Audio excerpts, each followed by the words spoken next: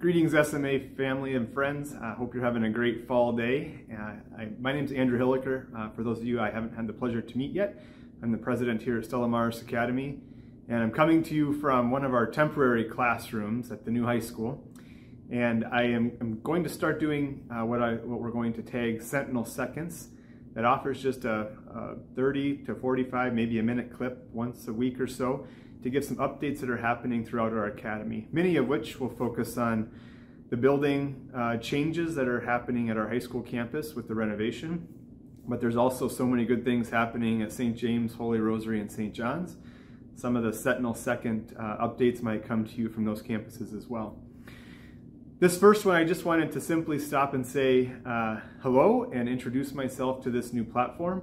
And also, while it might be a gloomy fall day outside and we're feeling the fall temperatures, what an exquisite view and bright colors we have to try to get our students to focus in the classroom and not out the window is a challenge for our teachers.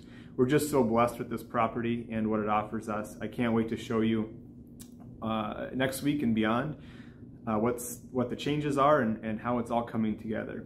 God bless and thank you for being part of our Sentinel community.